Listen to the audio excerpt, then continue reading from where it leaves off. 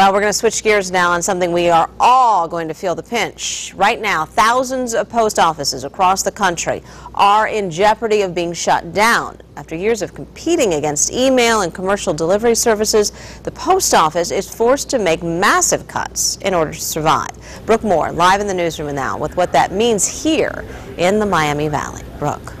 Yes, well, you'll want to watch 2 News and WDTN.com later for the big announcement. Now, for more than 236 years, the post office has trumped Mother Nature, delivering the mail rain or shine, but it seems it can't beat modern society. And that could take a toll on post offices here in our area. After years of budget overruns and the decline of Americans using traditional snail mail, the U.S. Postal Service is faced with a $10 billion deficit.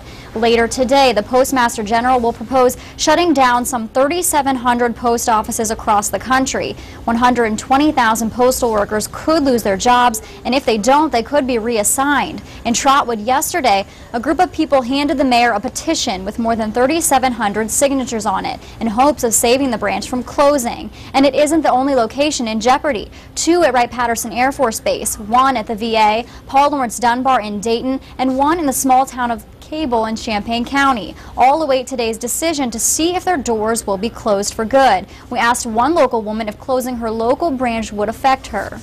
Definitely, we need the post office, and I need my mailman, and there's just a lot of comfort in having somebody, come to your door and being able to, talk to somebody and have your packages come out and stuff. So yeah, I would be devastated if they took away the post office.